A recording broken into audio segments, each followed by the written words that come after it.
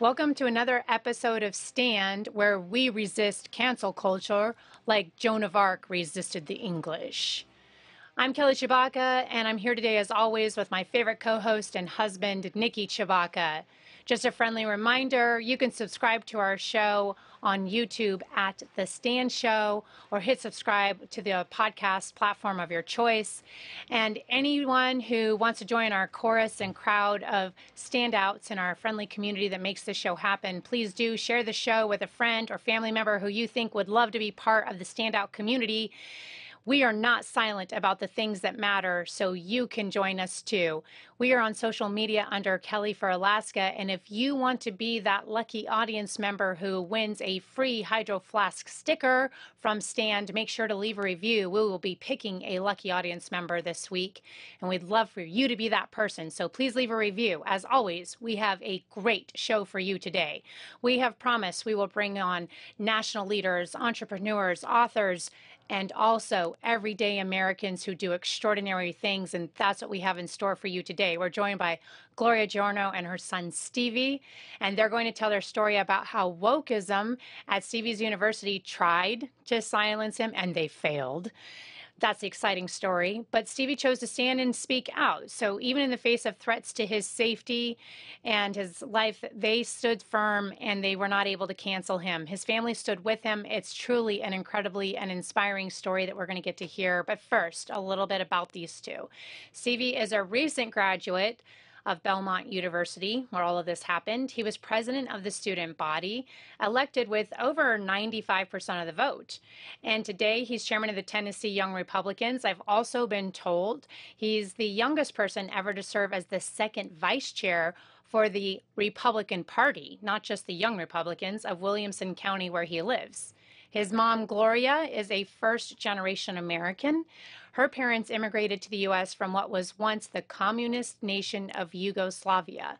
Gloria is the founder and president of United Women Foundation, an organization that mentors and awards college scholarships to women who are conservative female students. She's also the author of a book we're going to talk about today. It's called Outcast: How the Radical Left Tried to Destroy a Young Conservative. So you can find it, pretty much wherever books are sold on the internet. We're looking forward to talking to you today about that book, Gloria. It's based on what she and Stevie experienced. You don't want to miss this. So Gloria and Stevie, welcome to Stand. I know your audience is going to be inspired about your story. Nikki and I have already talked to you about it, and we're so glad to get to share your story with our audience. Thank you so much for having us. Yeah, absolutely. Yeah, it's awesome to have a mother and son story of courage standing against this approach to silence dissent or differing voices.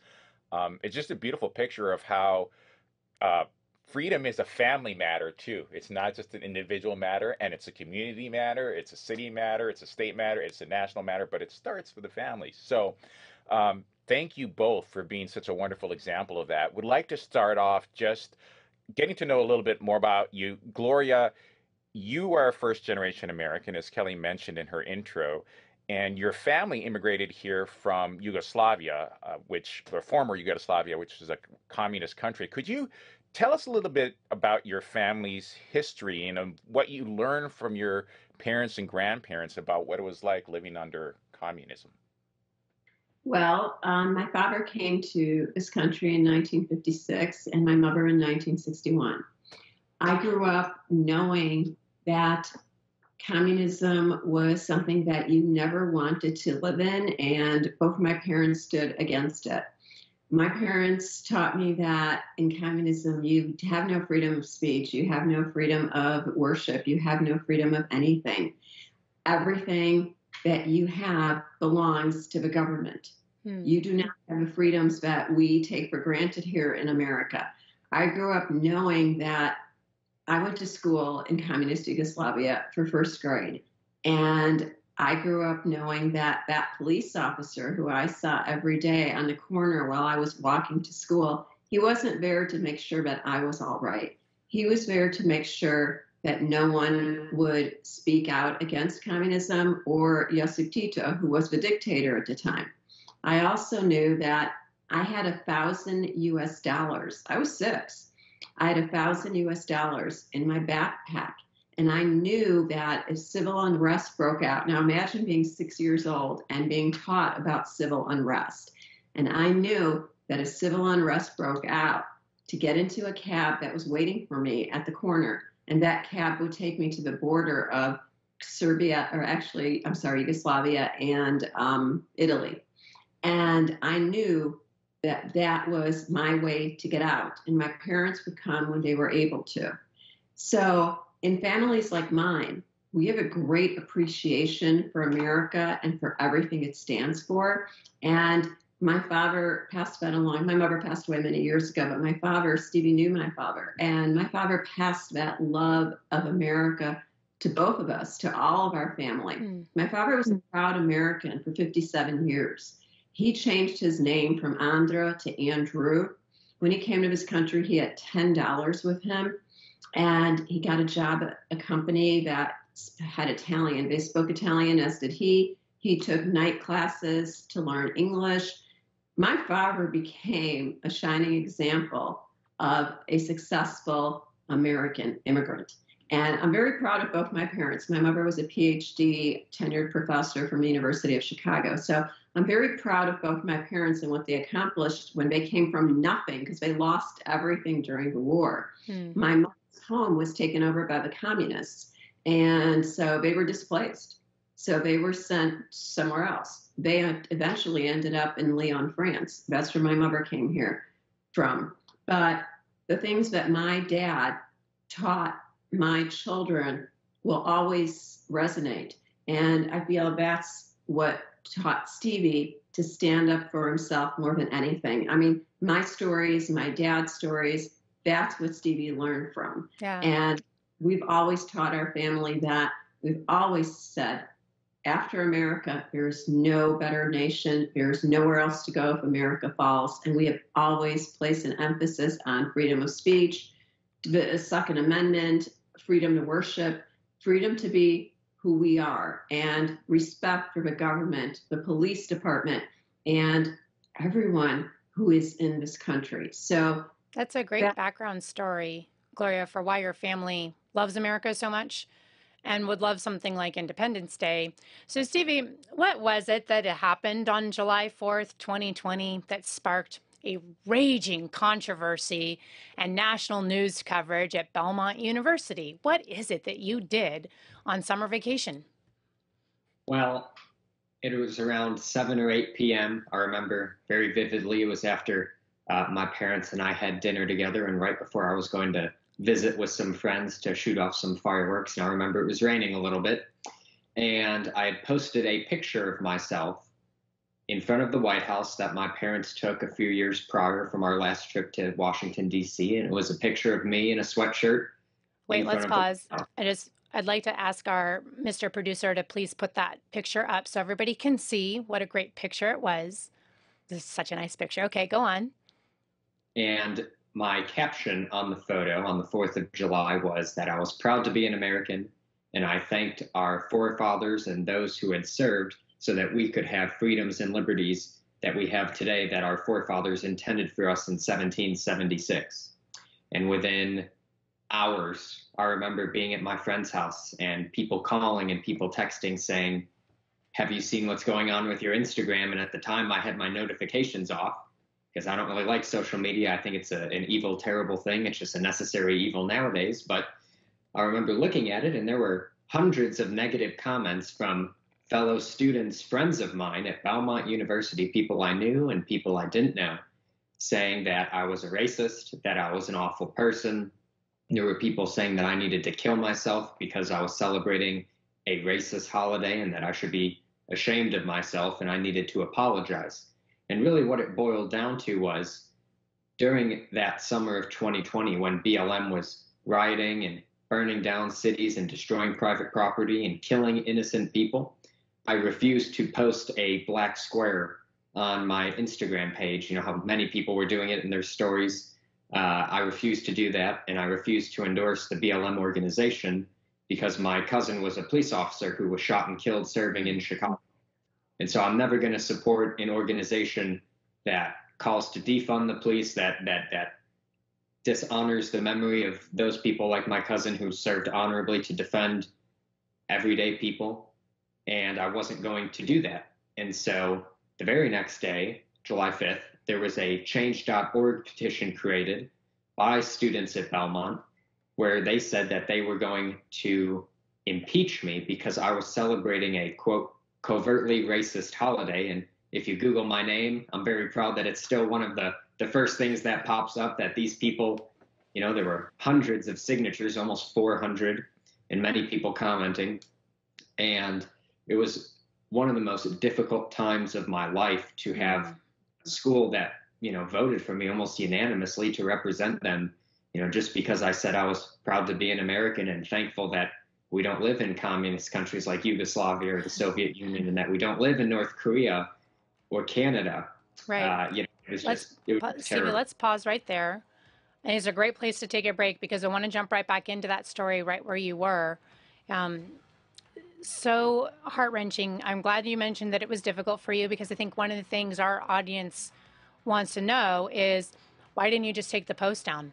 So many people would have just, seen the heat and backed away from the fire. And it must have been difficult, especially being in a position of public prominence on campus. So many people, nearly the entire school liked you, and then overnight, nearly the entire school didn't. Let's pick up with that story after the break. Stand by. You're with Kelly and Nikki Tshibaka on Stand, talking to Gloria and Stevie Giorno about how Stevie tried to cancel him at a Christian university, but he would not be canceled. Stand by.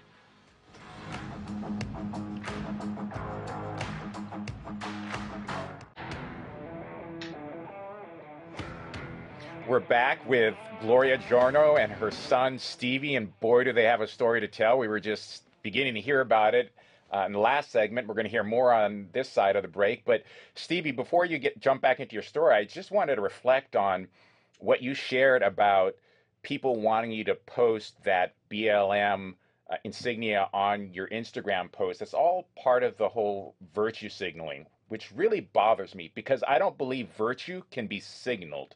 Virtue is lived. And that's a really dangerous thing when people think that they've actually been virtuous by performative acts. So the virtue in all of this was what you did, taking a stand for what you believed in, and doing it with integrity, courage, and quite frankly, respectfully and with dignity. So go on, and please pick up where we left off. Yeah, you're talking about how this was a really difficult time, and you just stood firm through it. So what made it difficult for you? Well, I think the biggest thing for me was, at the time, I belonged to a fraternity, the only fraternity at Belmont. And these had been my brothers for, over a year. I'd been in this fraternity, and they were great people. It was, politics did not matter. At the time, before July and June and May of 2020, it didn't matter if you were a Republican, if you were a Democrat, if you didn't care about politics. Everyone got along. Belmont is a small school of only, I think at the time it was 7,000 or 8,000 students. And so I think the hardest part for me was in those weeks following me posting that I was proud to be from this country. I had a few fraternity brothers reach out, and at first they said, hey, you should consider saying Black Lives Matter and getting behind the organization, because people are, starting to talk about it, and they think that you don't understand how America is a racist country. And of course, America is not a racist country, and that's what I would tell them. Well, it got worse, much worse, those following weeks, when I was referred to the standards board of my fraternity, which is the kind of like the judicial branch, and they usually only refer brothers who have broken the law or have, done things that are not up to the standards of our fraternity. Well, a fellow brother of mine referred me because he called me a racist because I would not endorse the BLM organization. And Tennessee, fortunately, is a single-party consent state. It's a beautiful state, and very grateful that we left Chicago to come here. So I knew something was wrong. I just had a very bad feeling about it. So we scheduled these Zoom meetings, and I recorded them with my phone while I was doing the Zoom on my laptop. And in these meetings, these brothers of mine say that if I don't endorse the BLM organization, if I don't apologize and don't take down my post, they were going to do whatever it took to destroy me, because I was standing up against the waves, the torrents of people that were just bowing down to the woke mob because they were scared of being criticized like I had been at the time. And so, unfortunately, my big brother of the fraternity, who chaired the standards board meeting, told me that if I did not do what these students demanded of me and my fraternity, that they would take action and get rid of me from the fraternity. And then, of course, the fraternity a few days later ended up endorsing the organization, and I left the fraternity out of protest along with 2 or 3 friends of mine who were very supportive. So even though it was very difficult, having my brothers turn on me, the students, all of my friends, there were a few of them that stuck with me, who I still talk to today, and they've never compromised. And I'm always very grateful for their support, because they made it a lot easier. They made the tough days a little easier, and they went by a lot quicker because I had people like that supporting me. It sounds like bullying behavior. So, knowing everything you say, like you mentioned, things were political, but the post that you're talking about wasn't overtly political. I mean, you haven't mentioned anything Republican or Democrat in your post. I know a lot of Democrats who love America and celebrate July 4th. And it's interesting that they were actually like demanding and forcing compelled speech in order to be a member of the fraternity. And then same thing with the university. You don't get to be student body president unless you conform, and your compelled speech, that's actually surrendering and trampling on your constitutional rights. It's, going right back to Gloria's story, you're putting you right back into Yugoslavia. So interesting that the things that were being demanded of you were anti-American, fundamentally anti-American, but also for people who remember that time or remember some other things that have happened recently, the America that we can kind of live in now. One of the reasons this method works is because so many people, as you say, just lay down and submit. When you're faced with that kind of an onslaught of pressure, they would just take the post down or just say, yes, I think the lives of people who are Black matter. And so if you want me to put a black square up, now all the pressure goes away. Why didn't you? Well, for a few reasons. One, I would never be told what to do or threatened of what to do and told you must do this or else. It's, like you said, un-American. And I remember, I was 12, 13, 14 years old, and I remember listening to my grandfather, who was born in 1923 in Yugoslavia. So, in the 40s, when he was around my age, he was hiding from Hitler. And in the 50s, he was trying to escape from Tito. And I just remember talking to him of him saying, the government told you what to say. They published the only paper. And I remember him telling me that he knew people that spoke out against the government, and they wanted to kill those people. And so when all these people were rushing blindly to support this organization, which has now proven itself to have given the founders very nice homes in LA and around the country, I had my suspicions. But also I think that it was just on their website, it said they were self-avowed trained Marxists, and they were an anti-Christian organization. So it would have been easier, absolutely, like you said, to take down the post and to say, enough is enough. I just want to get along with people. But what I realized was no one would remember this years in the future except for me, and I would have to live with the decisions I made. And my parents would remember the decisions I made, and my friends did. So I wanted to make sure that I made myself proud and stood up for what I believed in, and wanted to look in the mirrors and have no regrets, 10, 20, 30 years down the line. And fortunately, I can say that I think I did everything right. If the exact same situation happened, I would not have changed anything, except instead of posting that picture on the 4th of July at 8 p.m., I would have done it at 8 a.m. so that those people could have been napped and gotten it out of the way earlier rather than in the evening. Well, let me just quote what you said, because I don't think we've quoted that for our audience yet. This is what you said, quote, "Proud to be an American celebrating the sacrifice of those that gave their all so that we may enjoy the freedom and liberties our forefathers intended on this day in 1776. There is really nothing controversial about that. I mean, that is basic American history. and yet you were pilloried, you were attacked, and you stood your ground. So let me pivot, if we can, to Gloria. In these last few minutes we have in this segment, as a mom, I can imagine you were really concerned about the vicious and unhinged responses that Stevie was receiving to his post. My understanding is that you reached out to Belmont University's leadership yourself. What happened when you talked to the university about the situation, and what measures, if any, did the university take to help Stevie? Well, Belmont is a small university, as Stevie said. So what I did, my husband and I decided we would reach out to the president, who was supposedly always available. And when I called, his assistant told me that she knew that there was something going on with Stevie's social media. So they were aware of the situation, but she would have the president at that point call me back. And I waited and waited and waited. And of course, I got no phone call from him. But about 3 days later, I did get a phone call from their lead attorney, who point blank said to me, their lead attorney, yes, who point blank said to me, "Are you going to be suing Belmont University?" And I said, "What would I be suing for?" I said, "My phone call is to address the issue of, I mean, we thought COVID was going to be 2 weeks. So how is my son going to be safe on a college campus when we have students telling him to go kill himself?" I mean, if you read the comments, they're very threatening. And as a parent, it's very frightening. I mean, you have children. It's very frightening to have these children these students coming after your son. So my husband and I, we didn't even want Stevie to go back to Belmont, but he was never going to give up. So I made it clear to the attorney that my only concern was my son's safety. And he said, "Someone will be getting back to you on that." No one got back to me on that. So Stevie and I reached out to campus security, and we offered to, we did a Zoom call with them as well. And we offered to have private security escort Stevie on campus.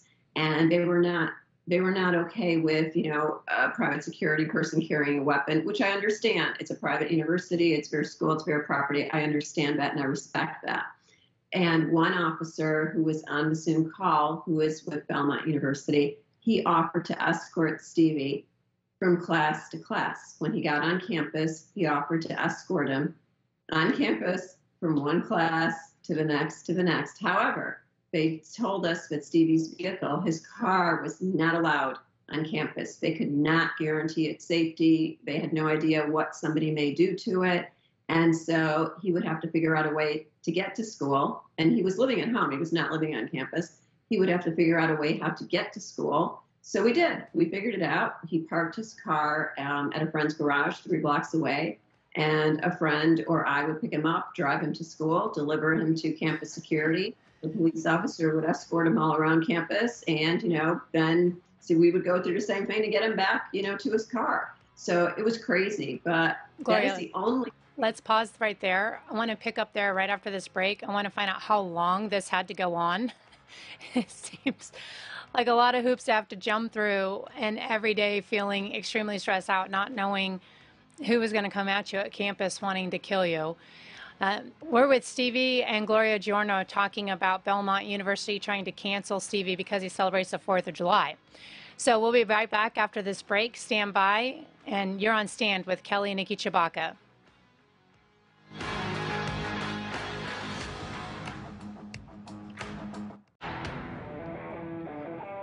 Okay, we are back with the Uncancellables, Stevie Giorno and his mom, Gloria. We were just talking about how you had to have a security detail on you when you were on campus, but that you had to be essentially dropped off like kitty drop at campus because they wouldn't let you park on campus because they couldn't guarantee the security of your car. How long did this have to go on? Well, this lasted from my entire second semester as student body president. I had to constantly look over my shoulder and worry that one of these students who said, and there were students that put this in the official Belmont College Democrat group text, that if they saw me on campus, they would attack me. And, they wanted to beat me up. They wanted to punch me. They wanted to punish me for being proud to be an American. But in the end, that wasn't even the worst part.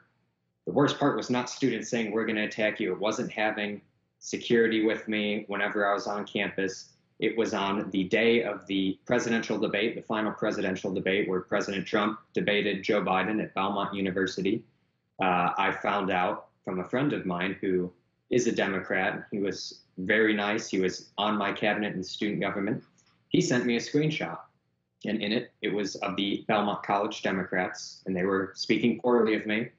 And this one female student who apparently knew me, I did not know her, she told everyone, all 100, 200 Democrats in this group text, that she had been putting, quote, gross stuff in my drinks whenever I would go to her fast food establishment in the morning. You know, being from Tennessee, I love my sweet tea, and I need that every morning. And so she admitted to putting gross stuff in it.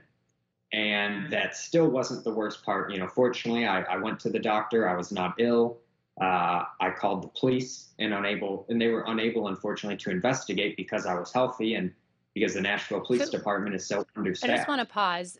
Gross stuff can be a euphemism. You may or may not know what it was, but doesn't that essentially amount to food poisoning? Like, yes. We used to have food tasters for things like this so that the gross stuff would kill the food taster before it got to the person it was intended for, right? That's an assault. Yes. It is. And so we called Nashville Police and they said, well, you're fine, you're healthy, and we don't have the manpower to do it. And my friend who sent this to me, he texted her back and said, I can't believe you think this is acceptable. This is terrible. And she said, oh, don't worry. It's not like I've been putting rat poison or anything like that in it. And just the thought of someone making a joke about that, you know, is unbelievable.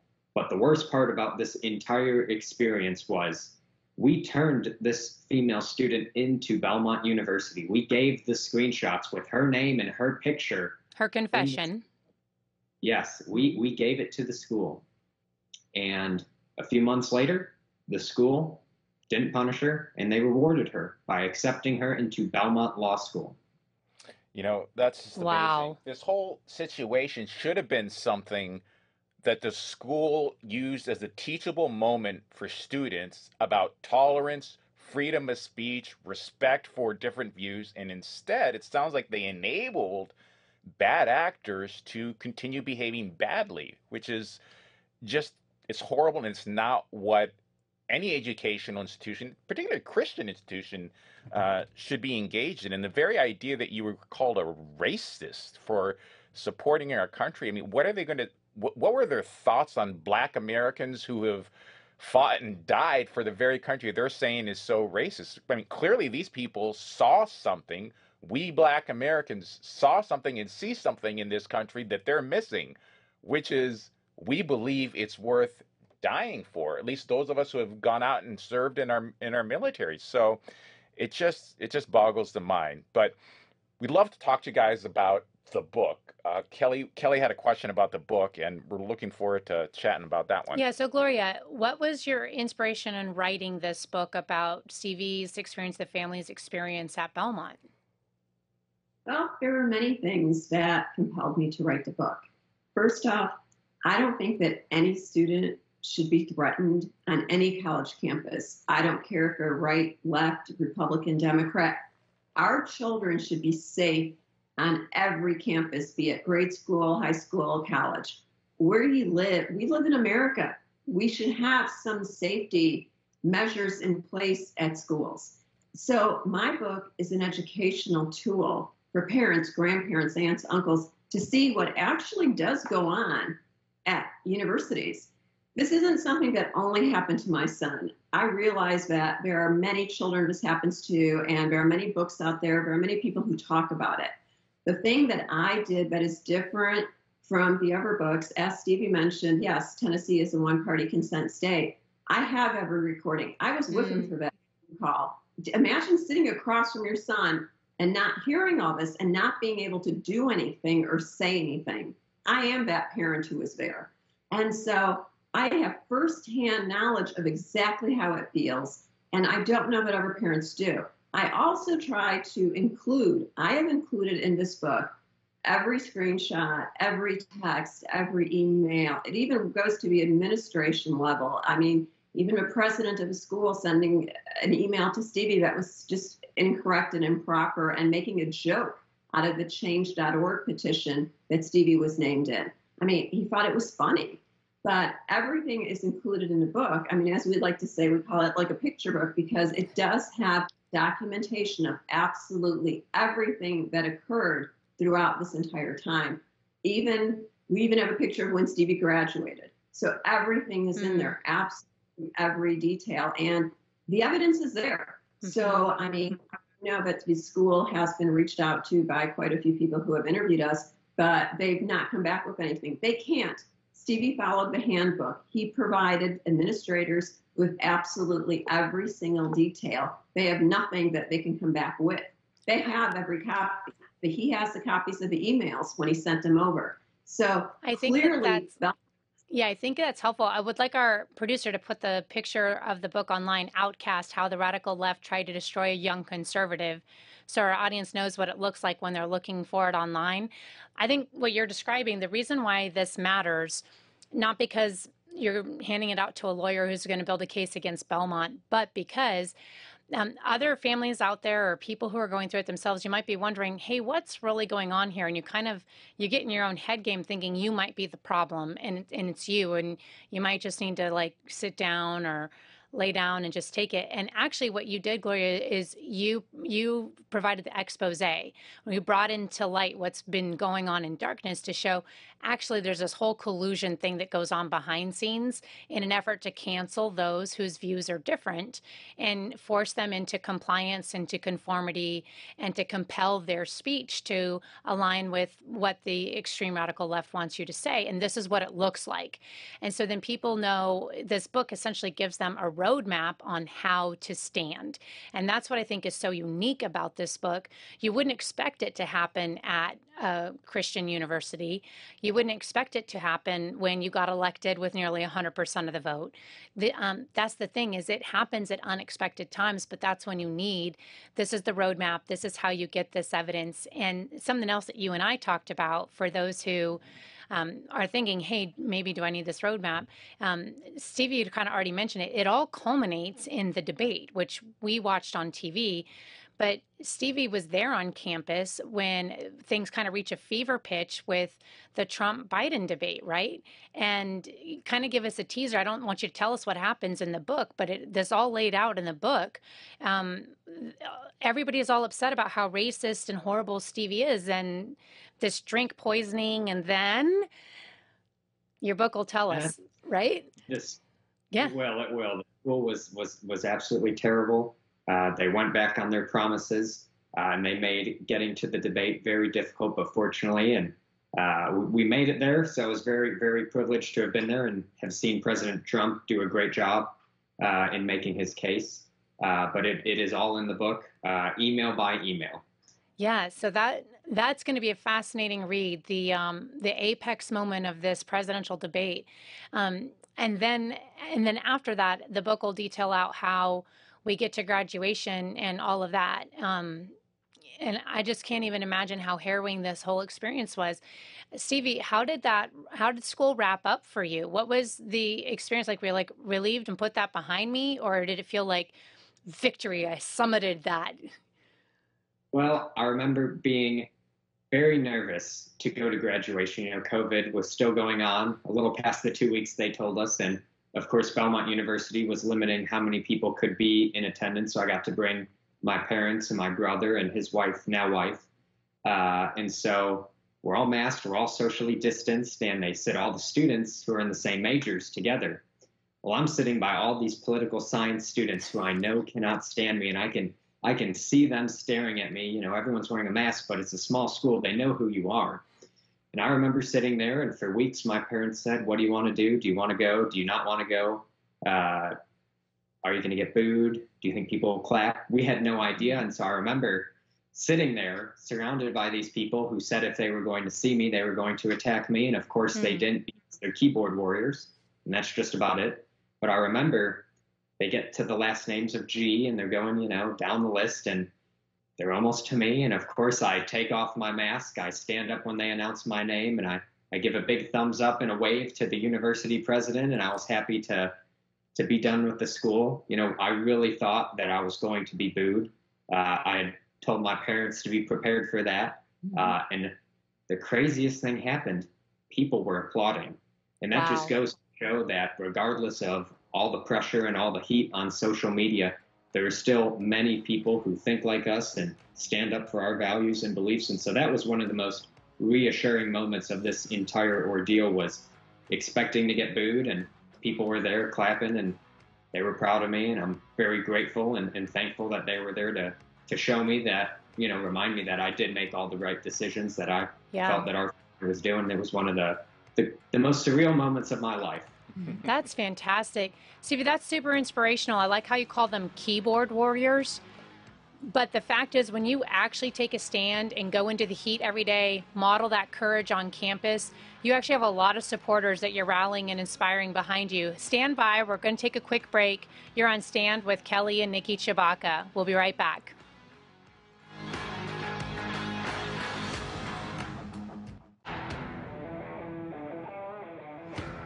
We're back with Gloria and Stevie Giorno. We're talking about a book that Gloria wrote called Outcast, How the Radical Left Tried to Destroy a Young Conservative. You can buy it on the internet, websites like Amazon.com, BarnesandNoble.com. I'm sure you have been on the internet for a while. It also shows how you can take a stand simply by using your pen. So I just want to follow up, Stevie, with you about your story. You know what? One of the ironies of all of this is in you taking a stand for freedom of speech, for what you believe. You are actually taking a stand for all of those other students who are threatening and opposing you.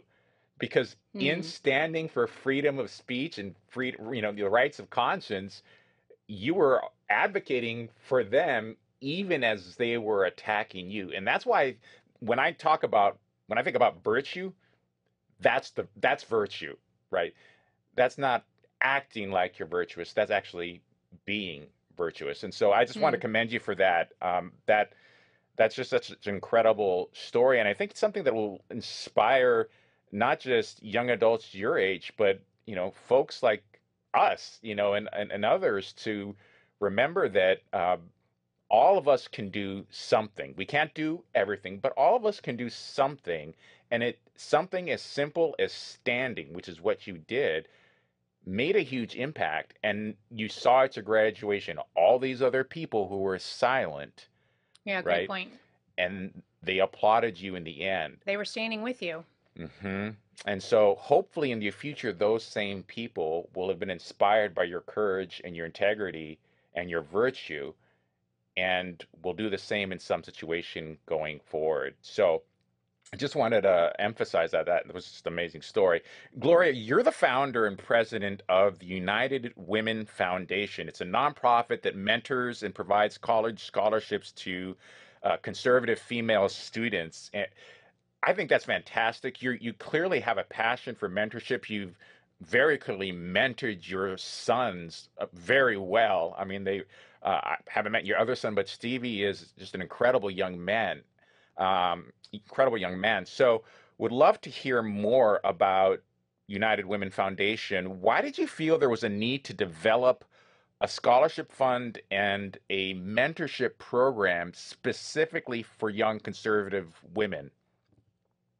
Well, when Stevie's incidents were going on at Belmont, a lot of young women came and started telling him what was happening in their lives.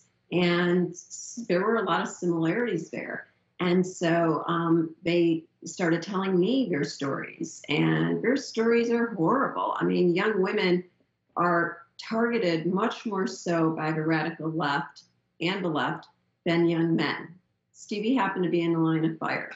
But young women are targeted because the left glamorizes being a Democrat and being a leftist, and you can have control of your own body, and abortions are okay. It's you, it's not the baby. So they're trying very hard to get to our young female population. And unfortunately, the Republican Party doesn't do as well a job as they should with branding and marketing, in my opinion. And I wanted to do something to be able to help these young women who were in these situations where they had nowhere to turn. So I thought about it, and we started off as United Women of Tennessee originally because we were just doing Tennessee, and then we grew very quickly. And so they need a safe place where they can come to and talk to us and tell them what's going on with them and what is happening to them at work, at school, where not.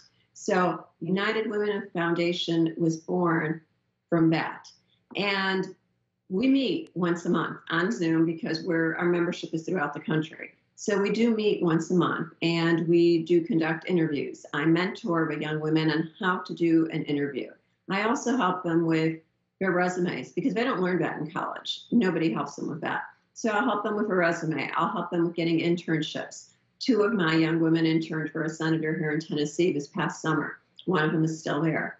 And I also try to get them employed with conservative employers. And one of my young women went on to do, she's with a political strategist, and she did a very successful campaign recently. And I'm very proud of all of my young women, extremely. And it only takes one person to start a conversation. And that's what I did. And now I have so many women throughout the country, and young women especially, that we're mentoring because we're all getting older and we need to look to the next generation to lead us. So we have to show them and provide them with the tools on how. And I have an amazing board. They're extremely supportive and they're everywhere. And so we work together and we come together and we do whatever it takes because we're far from winning this fight. Conservatives need to stand together. And that's exactly why I started United Women Foundation. And the book proceeds, the net proceeds from the book Outcast, do go to the foundation for scholarships for young women. And we do not base the scholarships on financial. We do not base it on if you are a straight A student. What we base it on is what are you doing as a conservative right now? And what will you continue to do throughout your life as a conservative? That is my main focus, conservatism. And that's everything that United Women Foundation stands for. That's amazing. Thank you for sharing that with us. So when you buy the book, you're helping out this mentorship program and placing women on a new career track, getting them built up and supported. Stevie, speaking of these students and these conversations that you and your mom are having in this time, what words of advice would you have for students who are in a similar situation as you? They feel like they're outcasts because of their values and their beliefs, or they may have even gotten some friction or been targeted or threatened, and they think that it's just better to shrink back, go undercover, not speak up, and they're afraid of experiencing that kind of backlash. Having gone through this whole process now, what would you say to them on the other side of it? Well, I think the most important thing is to remember to do what you think is right, not to bow down to people who are telling you what to think rather than how to think, which is a big problem we have in schools.